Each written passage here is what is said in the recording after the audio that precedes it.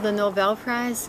Well, I don't really know much about how people are nominated, so I think that officially one is never told that one is nominated.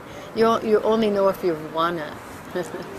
But I do know Nobel Prize winners in Princeton and at Berkeley who are in science, and they're very deserving. I don't think it's changed your life too much. You know, they're already hardworking, and they don't work any less. You know, at Berkeley, if you win a Nobel Prize, you get a free parking place. That's what you get, a free place to put your car. That's great. That's the reward.